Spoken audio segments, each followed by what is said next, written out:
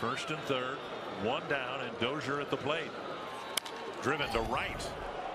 Bruce is going back. This ball's hit a long way. It's gone. Brian Dozier with a 3-run home run. And Shaw giving up his 5th home run, and it's a big one for the Twins. A 3-run jolt by Brian Dozier, and the Twins take the lead. That felt good. It was right there for the ball to be caught. A drive to left field and deep. A grand slam for Miguel Sanó. Oh my! And an 8th inning ambush here in Cleveland. Well, I just had a feeling Sanó was going to do something special there. He had been so patient at the plate, and he jumps all over the first pitch from Nick Goody.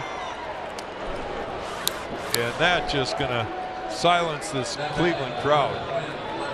His first career grand slam.